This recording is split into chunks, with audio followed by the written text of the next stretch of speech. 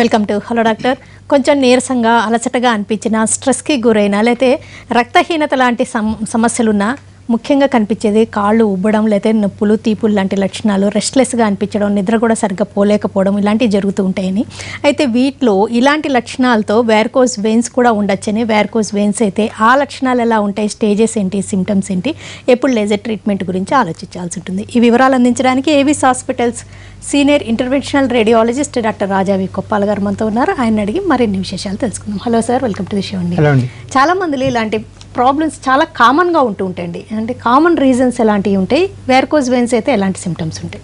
Right అండి. So leg pains, so basically ఏంటంటే ఎలా అయితే చెస్ట్ పెయిన్ ఉంటుందో, ఎలాగైతే బ్రెయిన్ పక్షపాతం ఉంటుందో, అలాగే లెగ్లో కూడా పెయిన్ ఒక సెపరేట్ ఎంటిటీగా ఇప్పుడు దాన్ని రికగ్నైజ్ చేస్తున్నారండి. దాన్ని లెగ్ అటాక్ అని కూడా అంటారు.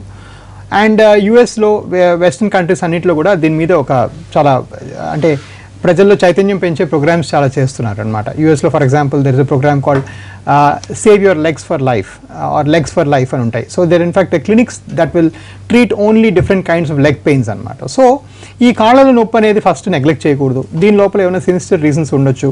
ఈ సినిస్టర్ రీజన్స్కి మనం ట్యాకిల్ చేయడానికి ఒక వర్క్ ఫ్లో ఆల్గోరిథం, అంటే ఒక డయాగ్నోస్టిక్ ఆల్గోరిథం ప్రకారం మనం డయాగ్నోస్ చేసుకొని ఈ మ్యాటర్ని కొంచెం ఈజీగా సాల్వ్ చేయొచ్చు అనమాట.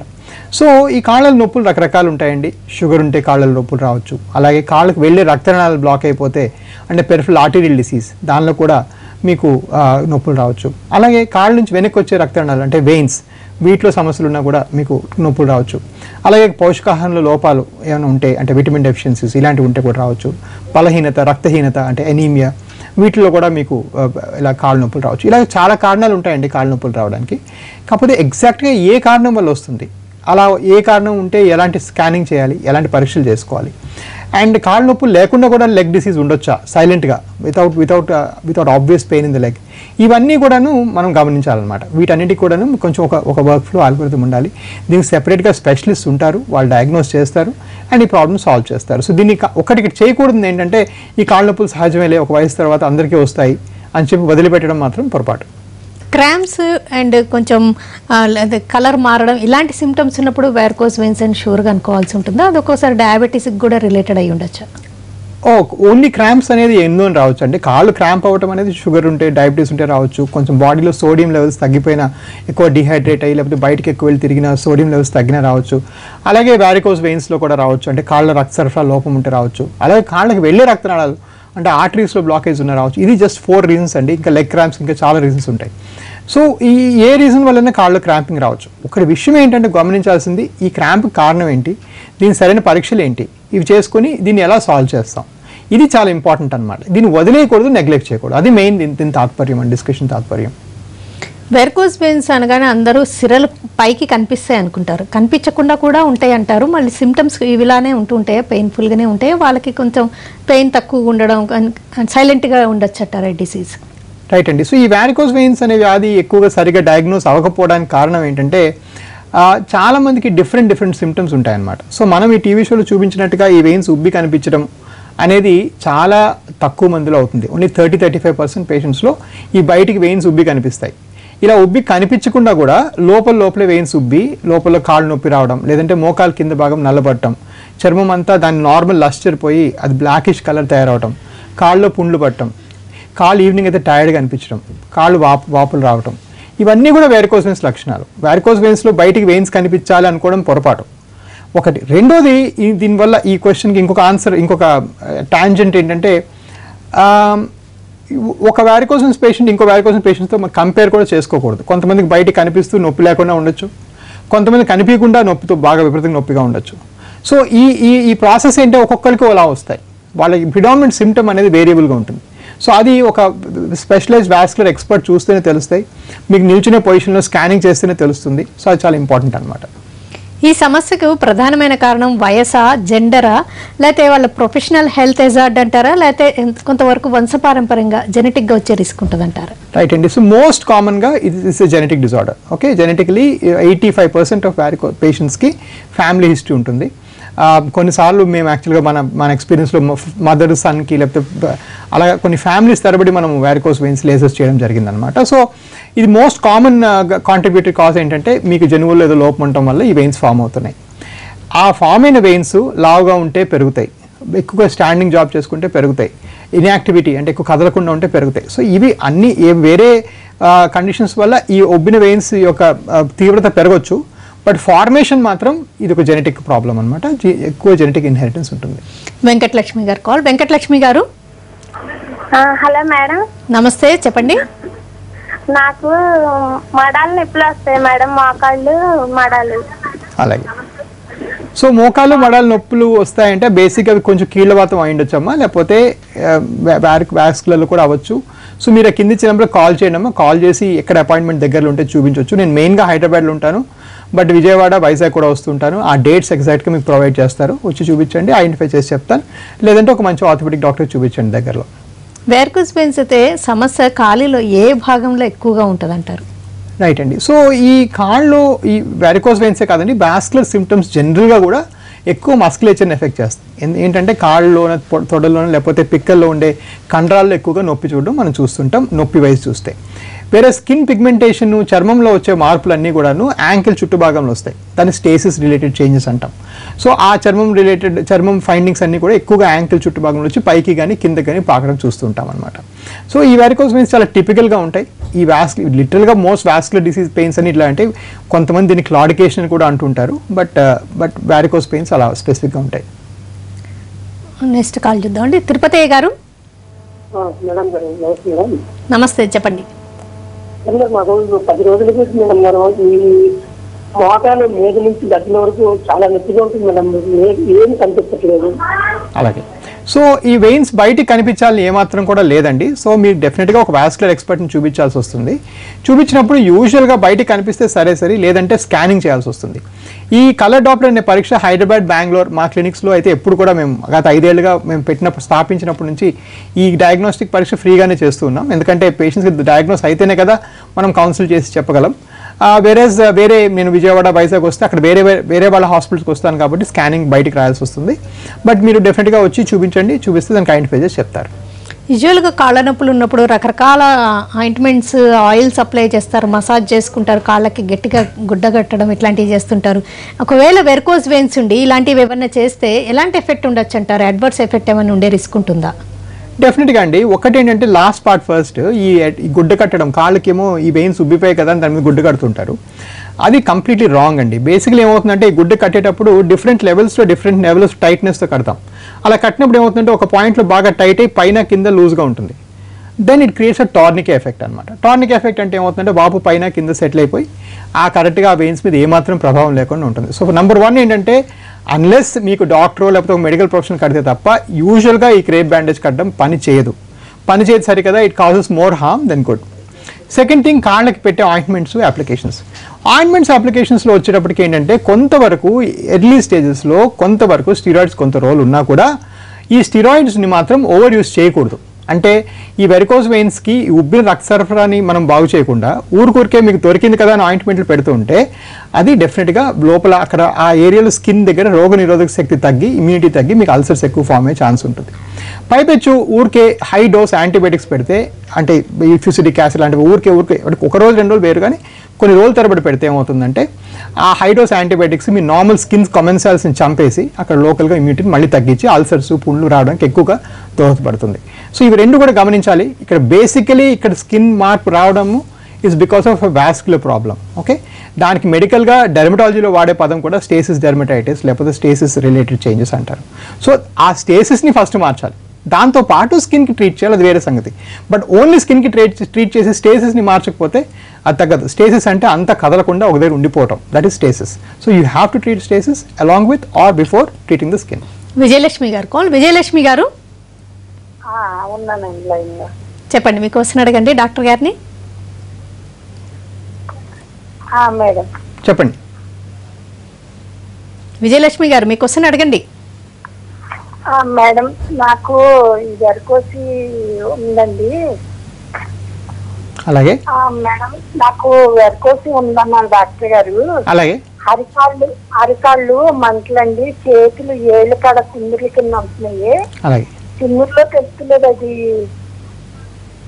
అలాగే సో బేసిక్లీ ఆవిడకి వ్యారికోస్ వెయిన్స్ ఉన్నాయి, బట్ దాంతోపాటు అరికాలు మంటలు ఉన్నాయి, ఫింగర్స్ కూడా మండుతున్నాయి. సో దీనికి ఒక కారణం లేదమ్మా. వ్యారికోస్ వెయిన్స్ ఒక కారణం అయితే ఈ అరికాలు మంటలు కొంతవరకు షుగర్ వల్ల అయ్యొచ్చు, వేరే ఈ వేళ్ల మంటలు, వేళ్లలో నొప్పులన్నీ కూడా కొంచెం సర్వికల్ స్పాండిలైటిస్ వల్ల అవ్వచ్చు. సో మనం క్లియర్గా చూడాల్సి వస్తుంది. మిమ్మల్ని ఈ కిందిచ్చిన నెంబర్కి కాల్ చేయండి, కాల్ చేసి మీకు ఎక్కడ కన్సల్టేషన్ వీలైతే అక్కడికి వచ్చి చూపించండి, దాన్ని బట్టి ట్రీట్మెంట్ చేసి పంపిస్తాం. ఒకవేళ కాళ్ళలో నొప్పులు అలాగ ఉన్నప్పుడు ఏ టెస్టులు చేయించుకొని వ్యారికోస్ వెయిన్స్ ఏమో అని నిర్ధారించుకొని మిమ్మల్ని అప్రోచ్ అవ్వాల్సి ఉంటుంది? రైట్ అండి. So the most sensitive and most widely acceptable test ఏంటంటే కలర్ డాప్లర్ పరీక్ష. బట్ కాకపోతే ఇక్కడ గుర్తుపెట్టుకోవాల్సిన విషయం ఏంటంటే ఈ colour Doppler of the Venus system నిల్చునే పొజిషన్లోనే చేయాలి, స్టాండింగ్ పొజిషన్లో చేయాలి. మనం ఇప్పుడు దాకా చెప్తున్నాం ఈ వ్యారికోస్ వెయిన్స్ నిలబడితే వచ్చే ప్రాబ్లమ్, ఇది gravity based problem, valves gravity వల్ల పనిచేయవని చెప్తుంటాం కదా. సో ఇది నిల్చున్నప్పుడే స్కాన్ చేయాలి. నా దురదృష్టం కొద్దిగా ఏంటంటే నాకు వచ్చే చాలా మంది స్కాన్స్, ఆల్మోస్ట్ 60-70% స్కాన్స్ పడుకున్న పొజిషన్ చేస్తారు. పడుకున్న పొజిషన్ చేస్తే ఆ పడుకున్న పొజిషన్ రీఫ్లక్స్ ఉంది, రక్తం సరిగ్గా ఫ్లో అవ్వట్లేదంటే మంచిదే, కానీ అది నార్మల్ వస్తే మాత్రం ఈ వెరికోస్ వెయిన్స్ లేనట్టు కాదు, డెఫినెట్గా వెరికోస్ ఉండొచ్చు అనమాట. సో అందుకనే మేమేం చేసామంటే హైదరాబాద్ అట్లీస్ట్ మా ప్రాక్టీస్లో అందరికీ ఫ్రీగా స్కాన్ చేసేస్తాం, ఎందుకంటే అవసరం ఉన్న వాళ్ళందరికీ, ఎందుకంటే వాళ్ళు బయట ఆల్రెడీ స్కానింగ్కి డబ్బులు స్పెండ్ చేసి టైం వేస్ట్ చేసి వచ్చి ఉంటారు. కాబట్టి హైదరాబాద్ బెంగళూరులో అయితే మా యూనిట్స్ కాబట్టి మేమంతా ఫ్రీగానే చేస్తున్నాం. బట్ డెఫినెట్గా ఆ స్టాండింగ్ పొజిషన్లో కలర్ డాప్లర్ చేయడం మాత్రం చాలా అత్యవసరమైన విషయం. రాజంపేట నుంచి సుధాకర్ గారు అండి. సుధాకర్ గారు నమస్తే మేడం. నమస్తే అండి, చెప్పండి మేడం. నాకు 12 years నుంచి షుగర్, 3 years నుంచి బీపీ ఉంది. అలాగే కాళ్ళు పై భాగంలో, వేళ్లకు పై భాగంలో చురుకు అని అంటా ఉంటది మేడం. అలాగే అది కార్డియాలజీ చూపించుకున్నాము, నార్మల్ చెప్పారు. తర్వాత పోతే వెయిన్స్ డాక్టర్ దగ్గర కూడా చూపించుకున్నాము, వాళ్ళు Doppler test plus veins test 2 చేశారు, నార్మల్ చెప్పారు. కానీ నాకైతే మాత్రము ఇది స్టిలోజ్ అనే టాబ్లెట్ వాడుతున్నాను. అలాగే అది వాడితే కొంచెం బాగుంటుంది, అది ఆపినానంటే మళ్ళీ మొదలవుతుంది. అలాగే సో బేసికలీ స్టిలోస్ అంటే first of all me history తీసుకోవాలండి. ఏమైనా స్మోకింగ్ ఇలాంటి హ్యాబిట్స్ ఏమైనా ఉన్నాయి అంటే డెఫినెట్గా యాంజియోగ్రామ్ ఒకసారి చేసుకొని చూడాలి. బట్ అది కాని పక్షంలో మీకు ఆర్టిల్ డాప్లర్ నార్మల్ వచ్చింది కాబట్టి వెయిన్స్ పరీక్ష నిల్చొని చేశారా లేదా ముందు చూడాలి. వెయిన్స్ పరీక్షగా నిల్చొని చేయకపోతే మళ్ళీ అది నిల్చొని మళ్ళీ చూడాలి. చూసినాక అవసరం ఉంటే దానికి ట్రీట్మెంట్ చేస్తే తగ్గిపోతాయి. By the sounds of it ఇది వాస్కులర్ పెయిన్ లాగే ఉంది, మరి వినడానికి ఇది వాస్కులర్ పెయిన్ లాగే ఉంది.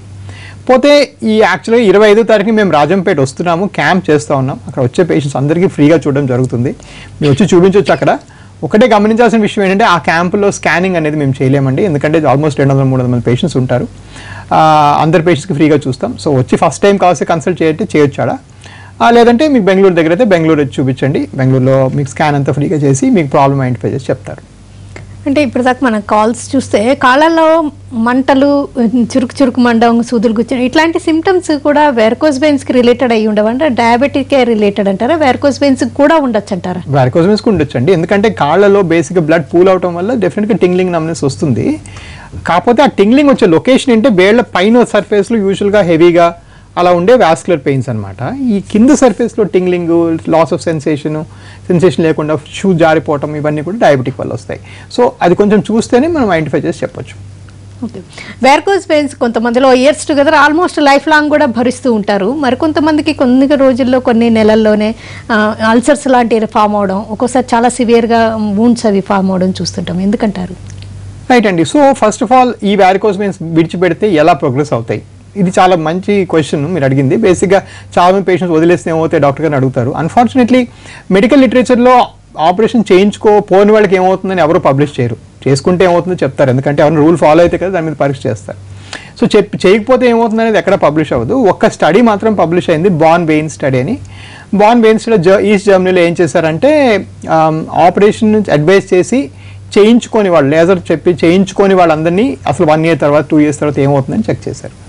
అందులో ఏం అబ్జర్వ్ చేశారని 28 to 35% మంది చాలా క్విక్గా నెక్స్ట్ స్టేజ్ వెళ్ళిపోతుంటారు. మిగిలిన 60% మంది నెక్స్ట్ స్టేజ్కి వెళ్ళరు అనమాట. అది ఎవరో తెలియదు, దానికి ఏమైనా జెనెటిక్ ప్రిపాండెన్స్ ఉందేమో అని కొన్ని స్టడీస్ చేశారు కానీ తెలియదు. సో బాన్ వెయిన్ స్టడీ సమ్మరీ ఏంటంటే 30,000 పేషెంట్స్లో there is 25 to 35% chance that the vanes will become severe if you wait. అంతే మన దగ్గర ఉన్న ఇన్ఫర్మేషన్. అంతకు మించి ఇది వదిలేస్తే ఏమవుతుంది, ఎన్నాళ్ళు వదిలేస్తే ఏమవుతుంది, మా పక్కింటి వాళ్ళు 5 years వదిలేస్తే ఆయనకేం కాలేదు, మీరు నాకెందుకు వెంటనే చేసుకోమంటున్నారు, ఇవన్నిటికీ జవాబులు సైన్స్లో మాత్రం లేవు. ఓకే, అంటే అల్సర్స్ ఫామ్ అయిన అంటే మాత్రం తప్పనిసరిగా చాలా సివియర్ కండిషన్ అని గుర్తించాల్సి ఉంటుంది కదండి? అల్సర్సే కాదండి, కాళ్ళ నలుపు స్టార్ట్ అయినప్పటికీ సివియర్ వారికోస్ వెయిన్స్ అని అర్థం. సో ఇవన్నీ ఏంటంటే వి measure them by the hydrostatic pressure in the leg అనమాట. అంటే కాళ్ళలో రక్తం పైకి వెళ్లకుండా అలా ప్రెషర్ ఉండిపోవడం వల్ల ఏం చేంజెస్ వస్తున్నాయి. ఆ చేంజెస్ నలుపు వచ్చిందంటేనే 40 మిల్లీమీటర్స్ ప్రెషర్. నార్మల్గా మనకు ఉండాల్సింది 10 మిల్లీమీటర్ ప్రెషర్. ఆ 40 మిల్లీమీటర్ ప్రెషర్ వస్తేనే మీ కాళ్ళు నలుపవడం స్టార్ట్ అవుతుంది. 50-60 దాటినా కాళ్ళ పుళ్ళు పడడం స్టార్ట్ అవుతుంది. ఇవన్నీ లోపల నుంచి ప్రెషర్ పెరగడం వల్ల వచ్చే పుండ్లు. ఇక్కడ గమనించాల్సిన విషయం ఏంటి, ఇది బయట నుంచి రాలేదు. సో మీరు బయట నుంచి ఊరికే సోఫ్రమైసిన్ ఆయింట్మెంట్ ఇవన్నీ పెట్టుకోవడం వల్ల ఈ పుండు తగ్గదు, తగ్గినట్టున్నా కూడా మళ్ళీ వచ్చేస్తుంది. సో ఇది లోపల నుంచి ఈ ప్రెషర్ని తగ్గించే ప్రక్రియ చేస్తేనే ఈ వీనస్ అల్సర్స్ తగ్గుతాయి. 85% of leg wounds in non diabetic patients are varicose. So కాళ్ళలో వచ్చే 80% పుండ్లు వారికోస్ వెయిన్స్ వల్లే వస్తాయి అన్నమాట. ఉదయ్ గారు కాల్. ఉదయ్ గారు చెప్పండి మేడం. నమస్తే, చెప్పండి. నాకు వారికోస్ వెయిన్స్ ఉన్నాయండి 5 years నుంచి. అలాగే డీప్ వెయిన్ థ్రాంబోసిస్ ఉందండి. అలాగే అది కొంచెం 2 times సర్జరీ కూడా అయింది. ఏం సర్జరీ అయింది? లేజర్ సర్జరీ ఫస్ట్ టైం అయింది. సెకండ్ టైం మళ్ళీ కొంచెం మళ్ళీ హెవీగా వెయిట్ అవటం వల్ల మళ్ళీ ఒకసారి బ్లాక్ అయ్యాయి. ఒక 2 years కింద దానికి కూడా మళ్ళీ ఒకసారి క్లీన్ చేశారు. అలాగే అయితే ఇప్పుడు కొంచెం దాని పాదాల మీద లైట్ గా. సో అలా కాదండి. సో బేసిక్లీ ఏంటంటే ఇది చాలా ర్యాండమ్ వే ఆఫ్ డిస్కసింగ్ అనమాట. ఫస్ట్ ఆఫ్ ఆల్ ఏంటంటే ఎవరైనా వీనస్ పేషెంట్ వచ్చినప్పుడు revised Venus clinical severity score చేస్తాం మన దగ్గర ఏవిస్లో. ఆ స్కోర్లో ఏంటంటే నలుపుకి 3 points, ఇచ్చింగ్కి 3 points, హెవీనెస్కి 3 points, ఇలాగ 3 points చొప్పున 30 pointsకి మీకు స్కోర్ చేస్తాం. సపోజ్ మీకు 5 points కానీ తక్కువ ఉందనుకోండి, మీ వీనస్ బర్డెన్ చాలా తక్కువ. వీనస్ బర్డెన్ తక్కువ ఉంటే మీకు ఎటువంటి ఆపరేషన్ అక్కర్లేదు, మీరు చేసిన దానికి ఏదో రీజనబుల్ సక్సెస్ఫుల్ అయింది, మీరు మీ ఎగ్జిస్టింగ్ డాక్టర్ ఫాలోఅప్ చేసుకోవచ్చు. ఒకవేళ 10 points కన్నా ఎక్కువ ఉందనుకోండి మీ స్కోరు, డెఫినెట్గా ఏదో చేయాల్సిన ఆలోచన వస్తుందన్నమాట. చేయాల్సిన ఆలోచన వచ్చినప్పుడు మనం చూడాల్సింది ఏంటంటే ఫస్ట్ మీకు లోపల డీప్ వీనస్ థ్రాంబోస్ ఎంతవరకు కరిగింది. సో దానికి వీనోగ్రామ్ అనే పరీక్ష చేస్తాం. వీనోగ్రామ్ అనే పరీక్ష చేసినప్పుడు ఆ బ్లాకేజ్ ఎంత ఉంది, ఆ బ్లాకేజ్ తీస్తేనే మీ secondary varicose veins. So varicose veins ఏమని చెప్పాం, రక్తం పైకి కిందకు వస్తుందని చెప్పాం. పైకి లేకుండా కిందకి రావడానికి 2 కారణాలు. ఒకటి కవాటాలు అంటే వాల్వ్స్ చెడిపోవడం వల్ల కిందకు వస్తుంది, ఇంకోటి లోపల బ్లాకేజ్ ఉండడం వల్ల కిందకు వస్తుంది. సో ఆ బ్లాకేజ్ క్లియర్ చేయాలి. ఆ బ్లాకేజ్ క్లియర్ చేస్తే ఇవి రాకుండా ఉంటాయి. సో ఫస్ట్ మీకు వీనోగ్రామ్ చేసి లోపల నుంచి ఇవాల్యుయేట్ చేసుకుంటూ రావాలి. సో ఇది పెద్ద ప్రాబ్లం అండి. బేసిక్గా నేను చూసే చాలా పేషెంట్స్ ఏంటంటే వెయిన్స్ అంటే లేజర్. లేజర్ ఇస్ నథింగ్ అండి. Laser just 1% of Venus care. Venus care అంటే మీ ఇవాల్యుయేషన్, మీ క్లినికల్ సివియారిటీ స్కోర్, మీకు సరైన టెస్టింగ్ ఏంటి, వీనోగ్రామ్ చేస్తున్నారా, మీ డాక్టర్ దగ్గర క్యాత్ ల్యాబ్ ఉందా, వాళ్ళకు వాస్కులర్కి ఒక పెద్ద హాస్పిటల్ పెట్టారా, లేకపోతే ఒక చిన్న రూమ్లో క్లినిక్లో ఆపరేట్ చేస్తున్నారా, దెన్ ఒకవేళ ఫెయిల్ అయినా లేకపోతే మళ్ళీ రికరెంట్ సిమ్టమ్స్ ఉన్నా మళ్ళీ ఏం టెస్ట్ చేస్తున్నారు, వాళ్ళు ఎలా ట్రీట్ చేస్తున్నారు. ఈ సైకిల్ కంప్లీట్ అయితేనే వీనస్ కేర్ కంప్లీట్ అవుతుంది. లేజర్ చేసామని నాకు చాలామంది చెప్తుంటారు. లేజర్ వల్ల ఎటువంటి ప్రయోజనం ఉండదు if you don't diagnose problem. So ఈ లోపల వీనస్ రీకన్స్ట్రక్షన్ చేయాల్సి వస్తుంది, provided your Venus score is high. అంటే మీ క్లినికల్ స్కోర్ అంటే మీకున్న వెయిన్స్ వల్ల వచ్చిన బర్డెన్ ఎక్కువ ఉంటేనే చేస్తాం అది. సో అది మీరు వస్తే నేను చెప్తాను, ఎక్స్ప్లెయిన్ చేసి చూపిస్తాను. సిరల్కి సంబంధించిన వెరికోస్ వెయిన్స్ ఎంత సివియర్గా ఉన్నా లేకపోతే ఎంత ఆ సిర పైకి ఉబ్బి కనిపించిన మెలికలు తిరిగినా కూడా లేజర్తోనే ట్రీట్మెంట్ చేస్తారా, ఎప్పుడైనా స్ట్రిప్పింగ్ లేకపోతే సర్జరీ లాంటివి కూడా సజెస్ట్ చేస్తారా? యాజ్ ఆఫ్ 2019 ఎవరికి కూడా స్ట్రిప్పింగ్ అవసరం లేదండి. ఈ కొత్తగా వచ్చిన లేజర్స్ ఇప్పుడు మన దగ్గర 4 different kinds ఆఫ్ లేజర్స్ ఉన్నాయి. అల్ట్రాసౌండ్ మిషన్స్ 5 ఉన్నాయి మన ఏవిస్ హాస్పిటల్లో. కాబట్టి ఈ ఉబ్బిన వెయిన్స్ దాని యాంగిల్స్లోకి ఎంటర్ అవడం, ఈ టెక్నికల్ ఛాలెంజెస్ చాలా తక్కువైపోయాయండి. Literally I don't know of any patient last 5 years నేను చేయలేను అని పంపించడం జరగలేదు. ఓకే, సో ఏంటంటే ఈ చేసేటప్పుడు మెయిన్ థింగ్ అంటే వాళ్ళకి డీప్ నాలెడ్జ్ ఉండాలి. అండ్ రెండోది learning curve of the surgeon. మనం ఆల్మోస్ట్ 13,000 ప్రొసీజర్స్ జరిగాయి మన ఏవిస్లో. ఇది ఆల్మోస్ట్ సౌత్ ఇండియాలోనే హైయెస్ట్. కాబట్టి we'll definitely do better. But అది టెక్నికల్ ఫ్యాక్టర్స్ అంతా హంబగ్ అండి. చాలామంది చెప్తుంటారు నీకు లేజర్ పనికిరాదు, కొంచెం లావ్ ఎక్కువ ఉంది, అదంతా వాళ్ళ ఎక్స్పీరియన్స్ లేకపోవడం వల్ల అలా చెప్పడం అంతే. సైడ్ ఎఫెక్ట్స్ ఉంటాయా, ఉంటే ఎంత పర్సంటేజ్ ఉంటాయి, అసలు ఎలాంటివి ఉంటాయి? రైట్ అండి. సో ఎండోవీనస్ లేజర్ చేసిన తర్వాత సైడ్ ఎఫెక్ట్స్ డెఫినెట్గా ఉంటాయండి. ఆపరేషన్ జరిగే ఏ పేషెంట్ కైనా సైడ్ ఎఫెక్ట్స్ ఉంటాయి. బట్ మాకు తరచూ వచ్చే సైడ్ ఎఫెక్ట్స్ ఏంటంటే కాళ్ళు కొంచెం ఆ వెయిన్స్ టైట్గా అనిపించడం, కాస్త గట్టిపడి అంటే దాన్ని సూపర్ఫిషియల్ థ్రాంబోఫ్లెబైటిస్ అంటాం. అవి మట్టుగా అవి పోతాయి, 7 to 10 days ఇలా పోతాయి. 1% పేషెంట్స్కి ఇన్ఫెక్షన్స్ వస్తాయి. అది WHO స్టాండర్డ్. ఏ ఆపరేషన్ చేసినా కూడా 1% దాకా రావడం వల్ల ఏ నష్టం లేదు. సో ఆ ఇన్ఫెక్షన్స్ వస్తే వాళ్ళు కొంచెం హై డోస్ యాంటీబయాటిక్స్ పెట్టడం జరుగుతుంది. కొంతమంది ఏంటంటే ఏదో క్లాట్స్ వస్తాయని, గుండెలోకి పాకుతాయని, పల్మరీ ఎంబలిజం వస్తుందని చెప్తూ ఉంటారు. అది చాలా చాలా చాలా రేర్ అండి. నాకు తెలిసి నా పేషెంట్ ఒకరికి వచ్చింది ఓవర్ 13,000 పేషెంట్స్. మరి మిగిలిన వాళ్ళకి ఎవరు ఫోన్ చేయలేదు, so I don't know, but definitely. So అలా రాకుండా ఉండడానికి కొన్నిసార్లు ఒక బ్లడ్ థిన్నర్ పెడతాము. ఒబీస్ పేషెంట్ బాగా లావుగా ఉన్నా, లేకపోతే వాళ్ళకి ఏమైనా హై రిస్క్ ఫ్యాక్టర్స్ ఉన్నా వాళ్ళకి లెక్సేన్ అనే మందు పెట్టి కూడా పంపిస్తుంటాం పోస్ట్ ఆప్లో. బట్ అది చాలా రేర్ అనమాట. సో ఇవి చాలా మైనర్ సైడ్ ఎఫెక్ట్స్. కొంతమందికి పర్సిస్టెంట్గా నెల 2 నెలల దాకా కాళ్ళ వాపు వస్తుంది ఆపరేషన్ తర్వాత. బట్ ఇవన్నీ చాలా మైనర్, సెల్ఫ్ లిమిటింగ్, అండ్ దాని మట్టుగా 1 to 3 months ప్రాంతంలో వెళ్ళిపోతాయి. మాక్సిమం 6 monthsలో అన్నీ పోతాయి. బెంగళూరు నుంచి రమేష్ గారు. రమేష్ గారు, ఎస్ మేడం, నా పేరు రమేష్. Doctor, good afternoon. చెప్పండి. రీసెంట్ గా నాకు వాస్కులర్ సర్జరీ జరిగింది అండ్ బెంగళూరు లొకేషన్ లోనే. అలాగే డాక్టర్ సుబ్రహ్మణ్యన్ హ్యాండిల్ చేశారు. ఏం సర్జరీ జరిగిందండి? లెఫ్ట్ లెగ్ లోని 1 week బిఫోర్ నాకు బాగా ఏమంటారు సర్జరీ అయిపోయింది యాక్చువల్ గా. ఏమంటారు so this is kind of hard అండి, because see we are talking only 1 week out of your surgery, and I just don't know like ఆయన ఏ సర్కమ్స్టాన్స్లో ఆపరేట్ చేశారు, ఎలాంటి ఆపరేషన్ చేశారు, ఆ ఆపరేషన్ డీటెయిల్స్ ఏంటి, మీరు ఎంత సిక్నెస్తో వెళ్ళారు, ఇవేవి ఎవాల్యుయేట్ చేయకుండా I would not be willing to comment on another surgeon. So మీరు డెఫినెట్గా వారి దగ్గరికి వెళ్ళి మీ డౌట్స్ని క్లారిఫై చేయండి. ఇది అయిన 2-3 monthsకి కానీ మీ క్లారిటీగా ఇంకా రాకపోతే, if not happy oh 3-4 months తర్వాత డెఫినెట్గా you can contact a Bengaluru branch with records so that we know what's going on and then we can help you better. వయసు పైబడ్డాక వెరికోస్ వెయిన్స్ సమస్య తీవ్రత పెరుగుతుంది అండ్ ఆస్టియో ఆర్థరైటిస్ లాంటివి కూడా వస్తుంటాయండి. ఒకవేళ knee replacement కానీ ఇంప్లాంట్స్ కానీ పెట్టించుకున్నప్పుడు వెరికోస్ వెయిన్స్కి ట్రీట్మెంట్ తీసుకోవాలి అనుకుంటే సాధ్యమవుతుందా? అబ్సల్యూట్లీ అండి. ఇప్పుడు మనం చేసే కొత్త లేజర్ టెక్నిక్లో అసలు లిటరలీ 15-minute ప్రొసీజర్. అది ఎక్కడ మత్తు ఇవ్వడం కానీ, నడుములో సూది ఇవ్వడం కానీ, ఈ ఎండోట్రెకియల్ ట్యూబ్ పెట్టడం కానీ ఇవేమి ఉండవు. కాబట్టి వెంటనే వెళ్ళిపోవచ్చు. సో ఈ నీ రీప్లేస్మెంట్, లేకపోతే ప్రీవియస్ థైరాయిడ్, లేకపోతే డయాబెటీస్, ప్రీ ఎగ్జిస్టింగ్ కండిషన్స్ ఏవి మాకు కోమార్బిడిటీస్ ఉండవు, ఎందుకంటే వాళ్ళు వెంటనే వెళ్ళిపోతారు. ఒకటే ఏంటంటే కార్డియక్ ఫెయిల్యూర్, అంటే known cardiac failure, existing cardiac failure, ejection fraction 30 కన్నా తక్కువ ఉంటే వాళ్ళలో కొంతసారి ఆపరేషన్ చేయడానికి ప్రిఫర్ చేయము. ఎందుకంటే ఆ హార్ట్ ఇష్యూ ప్రైమరీ ఇష్యూ, దాన్ని డీల్ చేయండి, మీరు ఎక్కువ కదలలేక నడవలేక ఉన్నప్పుడు ఇప్పుడు దీని గురించి ఎందుకు కంగారు పట్టమని కొంతమందికి ఆపడం జరుగుతుంది. అది ప్యూర్లీ అవుట్ ఆఫ్ ఎథికల్, అంటే తప్పు కదా వాళ్ళకి హార్ట్ ఇష్యూ ఉన్నప్పుడు మనం ఇక్కడ ఖర్చు పెట్టించడం అనే ఎథికల్ ఇష్యూ తప్ప it's not a technical issue at all. అంటే వెరికోస్ వెయిన్స్కి లేజర్ ట్రీట్మెంట్ తర్వాత వాళ్ళు ఇంకా యాక్టివ్గా ఉంటేనే ట్రీట్మెంట్ రిజల్ట్స్ కూడా బాగుంటాయి అంటారా?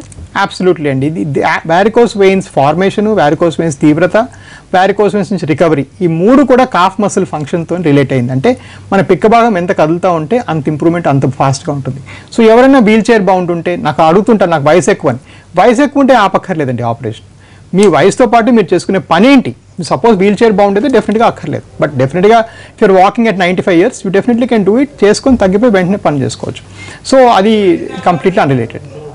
ఓకే, ఈ ట్రీట్మెంట్ తర్వాత కొంచెం మెడికేషన్ అవి వాళ్ళ వయసు కాంప్లికేషన్స్ని బట్టి ఉంటుందా? డెఫినెట్గా అండి. సో ఇది చాలా ఫ్రీక్వెంట్గా ఈ షోలో నేను చెప్పేది ఏంటంటే, ఇది అయిన తర్వాత వెంటనే వెళ్ళిపోవచ్చు అని. ఇది అయిన తర్వాత మీరు ఎలా వచ్చారో అలా వెళ్ళిపోవచ్చు. కాకపోతే మీరు వచ్చిన స్టేజ్లో కానీ పుండ్లు పడడం కానీ, కాళ్ళు రెడ్గా అయిపోవడం కానీ, కాళ్ళు సెల్యులైటిస్ కానీ, తెల్ల రక్త కణాల కౌంట్ పెరగడం కానీ, ఇలాంటివి ఏమైనా అయిపోయిన తర్వాత మీరు రావడం జరిగితే డెఫినెట్గా ఐవీ యాంటీబయాటిక్స్ పెట్టాల్సి వస్తుంది. మీకు కొన్నాళ్ళు ఆ కౌంట్స్ అనేది తగ్గేదాకా ఉంచాల్సి వస్తుంది. లేకపోతే కొంతమందికి కాళ్ళు కట్లు కట్టి పంపించాల్సి వస్తుంది. ఆ తీవ్రత అంతా కూడా మీరు వచ్చిన స్టేజ్ బట్టి మారుతుంది. ఓకేనండి డాక్టర్ రాజా వి గోపాల్ గారు, వెరికోస్ వెయిన్స్ సిమ్టమ్స్ ఎలా ఉంటాయి, నెగ్లెక్ట్ చేసే కొద్ది తలెత్తే కాంప్లికేషన్స్ ఏంటి, లేజర్ ట్రీట్మెంట్ దానివల్ల కలిగే ప్రయోజనాలు, ఈ లేజర్ ట్రీట్మెంట్ తర్వాత ఎంత నార్మల్ లైఫ్ లీడ్ చేయొచ్చో తెలియజేసినందుకు థ్యాంక్స్ అలాట్ అండి. ఇది ఇవాల్టి హలో డాక్టర్, నమస్తే.